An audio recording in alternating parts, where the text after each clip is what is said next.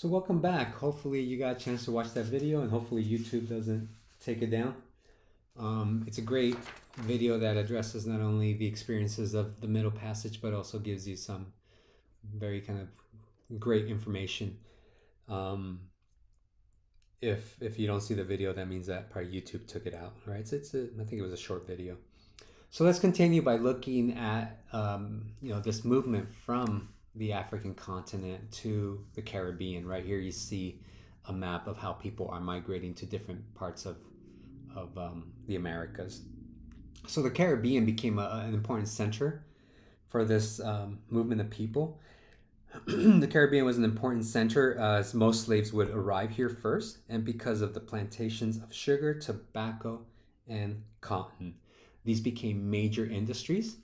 The reading talks about the movement of goods from the Americas to Europe, right?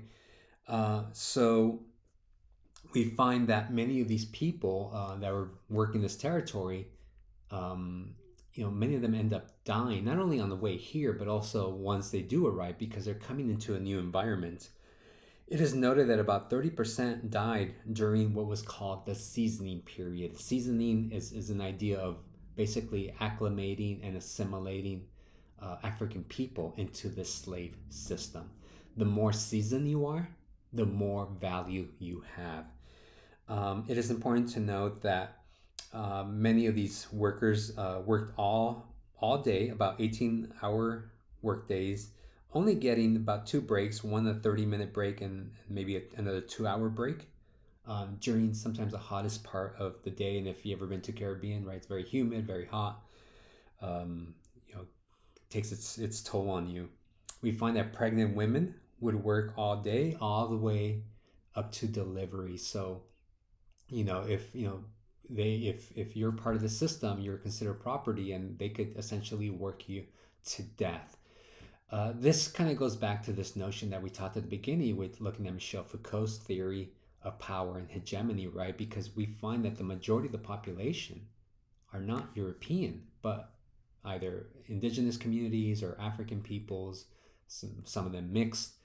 And the question always arises, well, why didn't they just, revolt? Many of us say, well, if I was back then, I would have revolted. It's like, slow down there, cowboy. Most of these people didn't, because the Europeans established a system that is conditioning them to accept their status as in servitude, right? This is, the institution of slavery is essentially that, right? It's an institution where you begin to accept it. That's what hegemony does, right? It makes you believe that this system is real and that you really cannot question it. So there are uprisings. I'm not gonna say there was none, but to some extent, people begin to accept this system. And remember that this is a form of what we would call chattel slavery. Very different from other historical periods of slavery for the most part. As we talk with Mesoamerica and even in Africa and even in Europe, right? Most of those slave systems were temporary. You could buy your way out if you wanted to. By the 1700s, it becomes an institution. We'll dig a little bit deeper, particularly when we talk about the colonies. All right, so in this new world, and here we're kind of focusing on Mexico. Once the Spanish colonized Mesoamerica, I think I mentioned this in a while before that, we see many kind of aristocratic indigenous communities intermarry with the Spanish. The Spanish didn't bring too many women, unlike the American model, the British model, where you see more families coming over. In this, in the Spanish version, you don't really see that. You see them mixing in with the local population, as I talked about Cortez and La Malinche, right? But there is still a hierarchy being established here. So it's a much more complicated one than the American model of race, but it's still a racial system. So in Mexico, they established something called régimen de castas, and it's basically a caste system. As in the intro, I showed you that background picture that had all these numbers and all these names. It's a very complex system that, as more people mix, they need to establish more categories. The theory behind the caste system was really to clean your blood. It's called la limpieza de sangre. The more European you are, the better off you're going to be. The system basically determined your status in the new world. You know, the less indigenous, obviously the less black blood you have, the better off you were going to be. Is it a guaranteed? No. But for the most part, those who were lighter skinned control the system. I mean, if in certain castes, you couldn't even run for governor or go get an education or enter certain guilds. So opportunities were closed to you depending on the category of your caste. Sorry, there's a lot of jets always flying over here. So here you see probably the most common, which is the mestizo. A Spaniard with an indigenous woman produces a mestizo, right? And then more than likely they would want him to marry somebody of Spanish blood, and then a category would be created for them, like a castizo or something like that, right? And then at the bottom of this kind of caste system is where you have darker bloods, and what you see is that as you're going lower in these categories, the names begin to kind of insinuate this kind of devolution. There's names like lobos and coyotes and a few other terms that are somewhat degrading. So by creating a system such as this, it creates opportunities for some while limiting opportunities for the majority. All right. And again, it's kind of being tied into this concept of race, that there's something in your blood that just makes you better, right? If you were from Spain, then for whatever reason you were seen as superior. You were also seen as white. As I noted at the beginning, that it's the Moors, the Islamic people ruled Spain, so you do have some mixing happening in Spain. So to say that Spanish were white, that's it doesn't really kind of make sense when they were mixing with other communities. But as they're moving to the Americas, they begin to see themselves as white, as superior as these other populations. All right. I did read that you could buy your way into some of these castas. Like you can move up if you want to, but this is like much later as the system is kind of coming apart. And really, I believe by the 18th century, you can't manage the system anymore. It gets so ridiculous because every time people mix, you have to create new categories. It collapses onto itself. Eventually, it's just mestizo becomes the dominant territories. But if you ever go to Mexico, there's certain places where you see a lot of kind of African people, like darker skin. Places like Acapulco, is a common place, maybe more kind of southern Mexico, and it's because these were ports, and that's where you see the African influence in places like Mexico. So the Spanish begin to control Mexico, but again, our kind of goal is to move north, right? So you do begin to see migration to northern New Spain. Remember that the Southwest was controlled by Spain. So the movement north was based on part to the stories that De Vaca was told about these towns made of gold. Remember that Cortés, when he arrived to Tenochtitlan in central Mexico, he found gold. I mean, there's so much gold there. It was ridiculous, which they kind of had dropped their jaws. So these stories of gold were continuously told, so to some extent maybe get the people out of their region so they can continue somewhere else. So there's actually an expedition by Friar Marcos de Niza, who was a Franciscan friar, right? He's Catholic, and who went to investigate these stories, which actually spurred 3 major expeditions. In 1540, Vasquez the Coronado traveled through the Sonoran Desert into Arizona and New Mexico, failing to find any gold. I think a lot of times they're just kind of pushing them to continue elsewhere, particularly the native populations. The Sunni people persuaded them to continue north into modern day Kansas. So we see that Spanish people kind of traveled all the way up to, deep into Middle America. Another expedition was by Juan Rodriguez Cabrillo, who traveled up the coast of California, who ended up dying in Santa Barbara, but his expedition ended in Oregon. So we see Spanish settlements moving their way into what is today the Southwest, into Arizona, into New Mexico, into California, right? In New Mexico, a settlement was established with an encomienda system where native peoples were exploited and quote unquote civilized. Um, so, as they're moving to the American Southwest, a lot of these expedition leaders are influenced by the idea of la Reconquista, that Spanish reconquest against the Moors. And they were influenced by the Spanish treatment of the Moors, right? Remember that they were basically kicked out of Iberia if they did not convert. So the missionary mindset created a rationale for the many atrocities Native Americans were subjected to throughout Spain's American territories. It's a very kind of tragic story. Again, my women's history, we talked about what happens to Native women in California. Many of them are being sexually abused.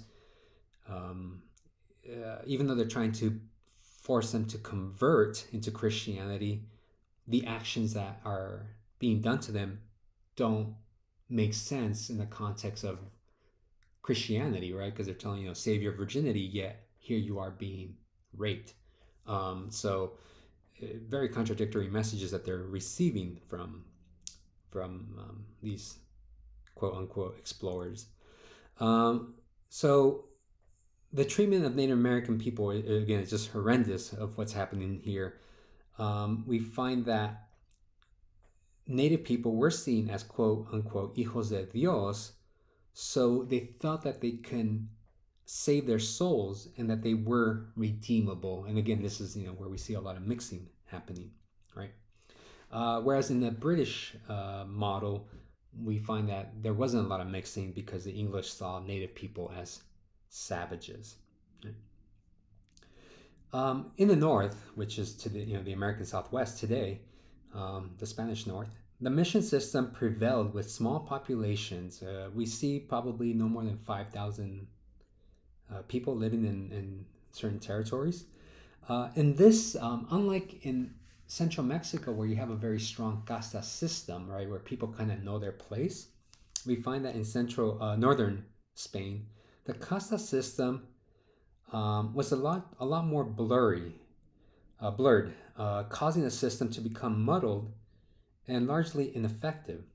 This allowed for social mobility of different people, particularly those of mixed heritage. This helped create a communal society in the Southwest. Even in places like Texas, African descendants who migrated there were able to be part of the community. We find that in places like California and Arizona and Texas, that they're actually sending people, some of them were criminals, others were just kind of vagabonds who were kind of taking up space, being lazy or whatever. And it's like, go north, you can settle, you can get territory there. Territory that were being taken away from the native population. So there, the casta system wasn't as prevalent as it was in central Mexico. So you do see a lot more mixing. And again, it's going back to that idea of power and hegemony. It's not like a melting pot. It's just, it's horrendous. As I said, Native women were being raped. So you have the product of that rape, right, with people coming of different ethnicities, right? We find that Jewish people actually migrated to the Americas. Remember that they're being kicked out of Spain. Some of them went to Israel. Others went to other parts of Europe. But some of them came to the Americas. So Jewish converts some of them ended up moving to New Mexico because restrictions were not strongly held there. So some of them, so we see in the Southwest as a much more complex than other parts of the world when it came to race. Part of it had to do with the people who migrated there, along with the need for labor. However, there was still a power structure that was based on class, family, and kinship. So, families, not families, but people who migrated to places like Texas and New Mexico and California had a little bit of more freedom than people who were migrating to, say, central Mexico. As I said, the Jewish converts, they could still practice their faith without there being too much trouble, unlike, they couldn't do that in places like Iberia, right? So the Southwest, again, we don't want to call it a mix, what is it, a melting pot, but you do see a lot of people coexisting. Certain people having mobility at different times, but again, there's still issues there because certain people were not accepted, such as Native people. So let's talk about this issue of race and the way it kind of develops in places like the East Coast of the United States. So we talked about, again, that movement north from Mesoamerica into the modern day Southwest. Now we're going back to the East Coast and looking at how we go from a system of slavery where there are time periods where, again, people might have been able to obtain freedom, to it really being institutionalized and becoming more or less racialized. All right, so we're going to look at religion and slavery here. So the construction of race is a very complicated system, with European powers taking different positions at different times. So there is not one narrative of how slave and race kind of works in the Americas. I hope to present an overall picture of this system of slavery and how it develops. However, understand that it will be very general, as each region differed and needs its own in-depth examination to understand how concepts of race develop in the colonies. The common theme that we can agree is that Europeans did see Native and African people as inferior by nature, and I kind of talked about why there wasn't a lot of mixing, like them intermarrying into these different communities. The church did address that it was illegal to enslave another Christian. This actually goes back to about the 14th or 15th century, actually. So if you were a Christian, you could not be enslaved because you're a Christian. And even Queen Isabella sought the protection and conversion of Native people. However, slavery still continued, but this idea of someone being Christian would play a role in the construction of race. One place where we see it is this concept of the Black Legend. The story goes that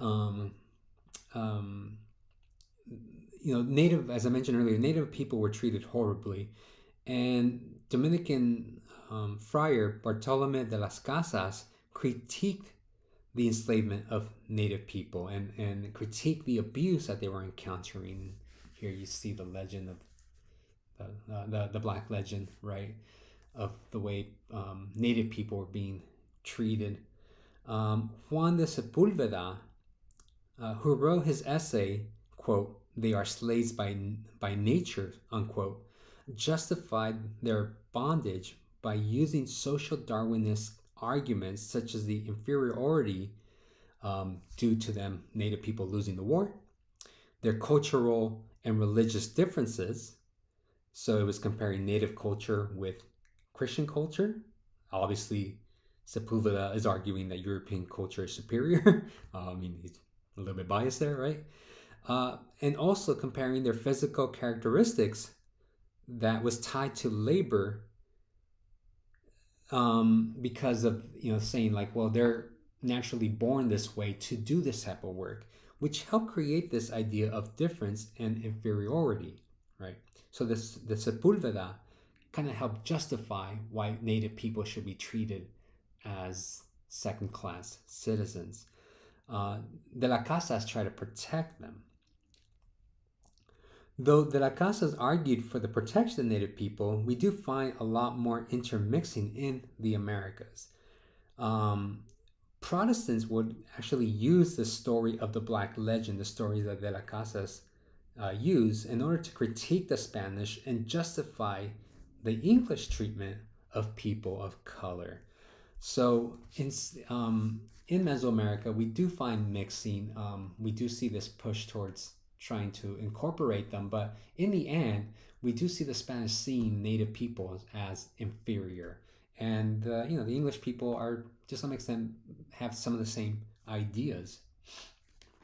Again, this is why history is so complicated, because sometimes we, as historians, we look at law codes and it's like, well, there's no racial system being characterized at this particular period, so we think things were equal, and they weren't, right? There's definitely like social history. We could look at law. We could look at these different things, and sometimes people kind of create history. When it comes to slave codes, people of color quickly outnumbered Europeans in the Americas. So, for example, in Jamaica, the slave population was at 200,000, while whites only accounted for about 18,000 by the 18th century. This fear helped create a system of slave codes to maintain the European power. In England, they passed the, quote, Act to regulate the Negroes on the British plantation, unquote, which described them as wild, barbarous, and savage nature to be controlled only with strict severity, and forbid them from leaving the plantation without a pass or carrying any weapons. They could be whipped to death if their master wished. So, again, from a social perspective, we see how Europeans are seeing people of color as second-class citizens. We find that in regards to these slave codes, often the condition of servitude was rooted through the legal status of the mother, such as the French slave codes of 1685. Now, this is significant because in Western culture, right, European culture, we are a very patriarchal society, right? Very male-dominated society, and we always go through the male line. I mean, back then when people got married, the wife would take the husband's name, right? They always wanted a male heir, right? So these concepts of patriarchy all of a sudden did not apply to people of color. It's not coincidental, right? By going through the mother line, so if your mother was a slave, in other words, this is what this law is saying, then your status follows the status of your mother. This sounds almost way too convenient, right? When your entire ideology is based on patriarchy, always going through male lines, all of a sudden you switch it to focus on the condition of your mother. So we see, again, this concept of hegemony and power shifting at this particular moment.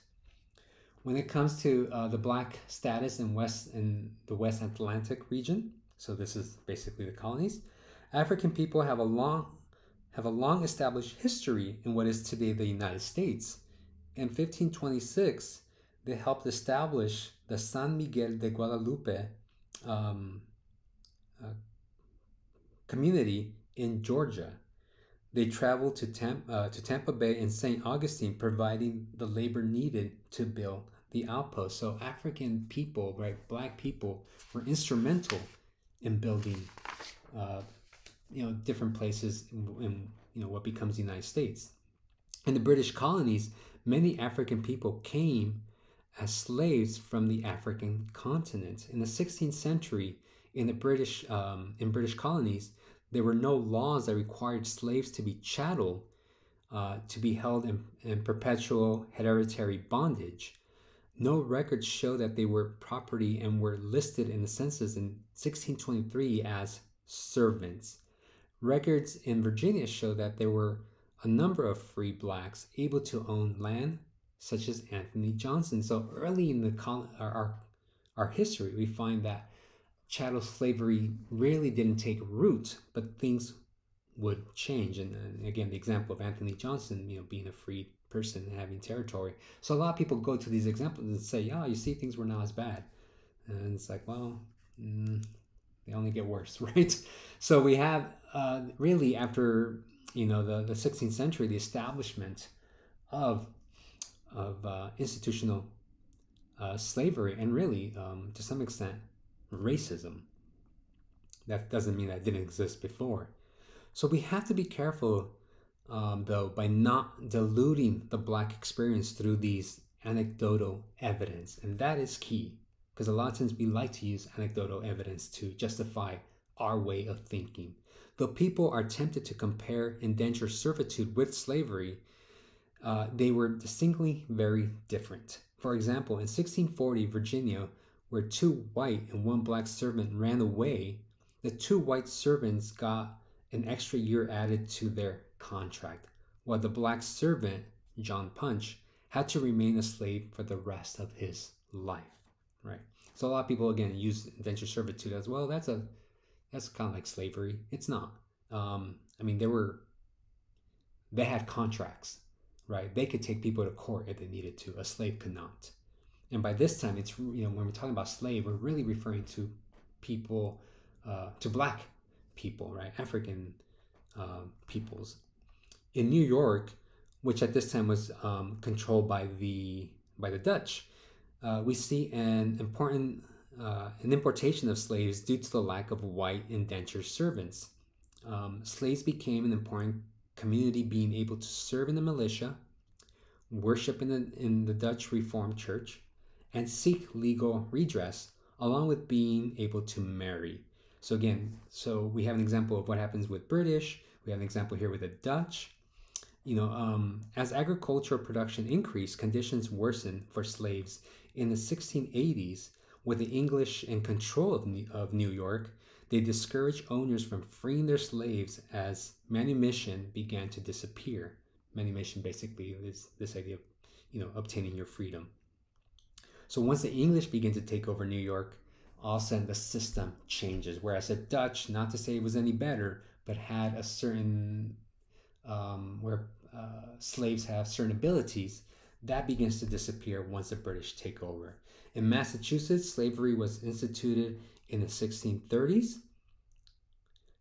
And in Massachusetts specifically, though anybody could be enslaved, whether you're white, native, or black, we find that after 1670, the majority of people, if not all, were African, and also it became hereditary, where you're basically born into slavery. Again, this is something that's new in more or less kind of world history.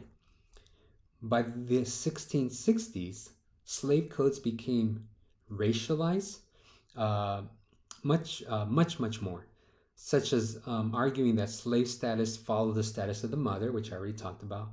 For example, in 1662 in Virginia, Virginian law declared that the free or slave status of children born in the colony would depend on the condition of their mother. So the slave mother will equal a slave child. By 1667, another law was added to remove any opportunity to gain freedom based on religious grounds. So a lot of times people, as I noted earlier, say, well, I'm Christian, you can't enslave another Christian. So basically what happened in Virginia is that they did away with that, saying, no, you could be Christian and you can be enslaved. And again, this is really for African people. In Maryland, Maryland also implemented such laws, even outlawing marriage between slaves and free-born English women.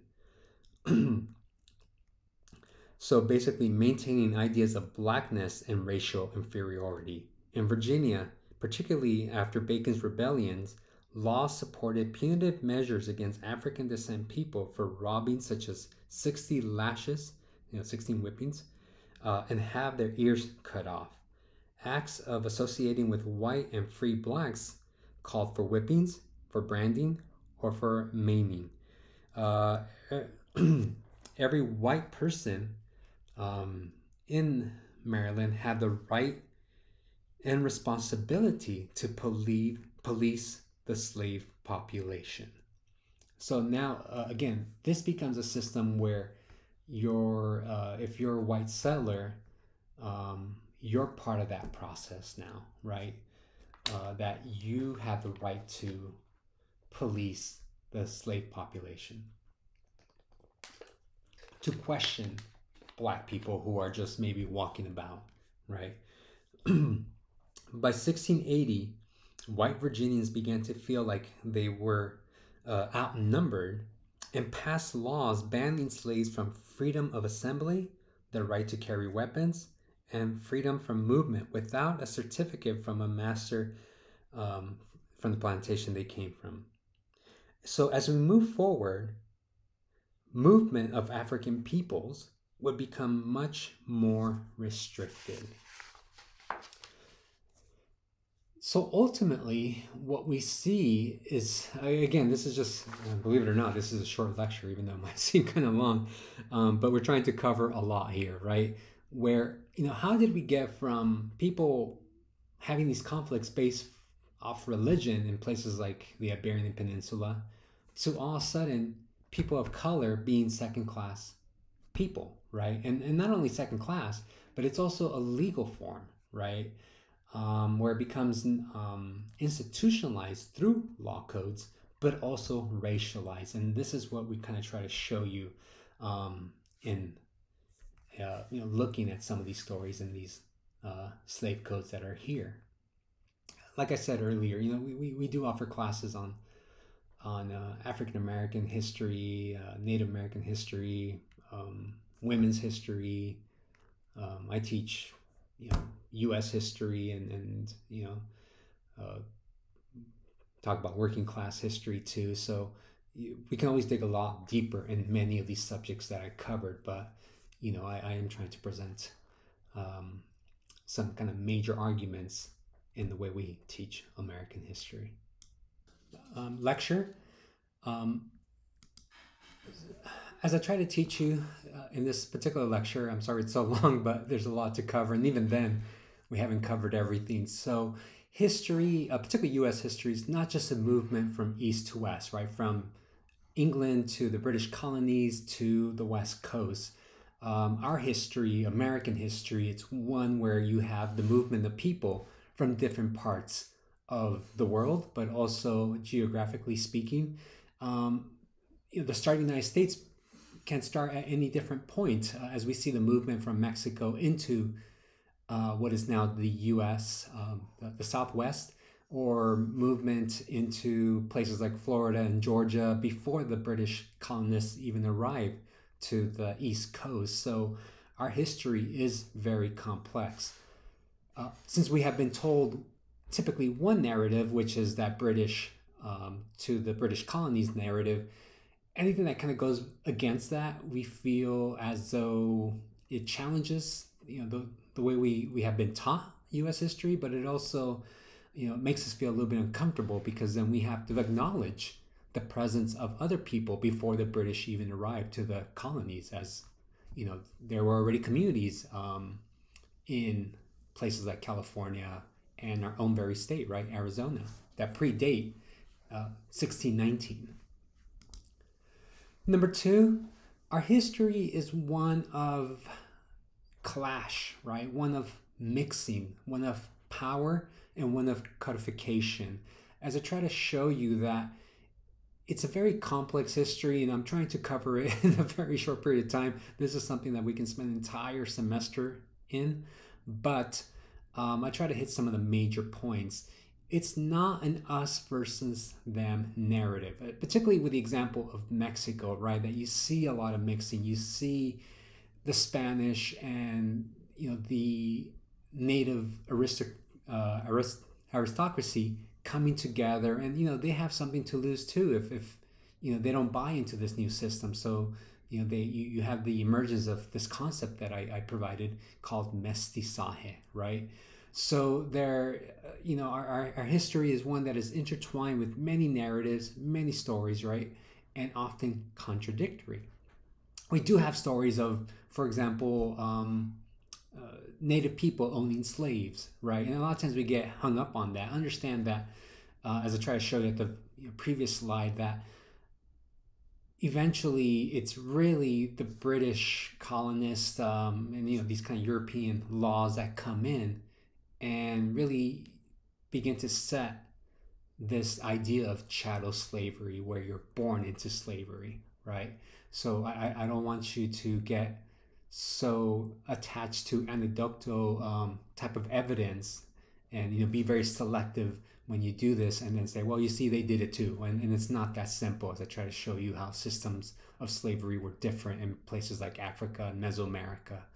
And when the Europeans go into these places, it completely changes it. So as a historian, a lot of times people, and by people I mean the general public, get hung up on these anecdotal evidence, which really kind of doesn't really do history justice, in other words. And then lastly, the last couple slides, I try to really show you how by the 16th and 17th century, we do begin to see a system of what we now call race. So I started all the way back to the Reconquista and ended it around the 1700s. And it's a process, right? So you're never going to get a definitive date as to when this concept of race begins, because there is none.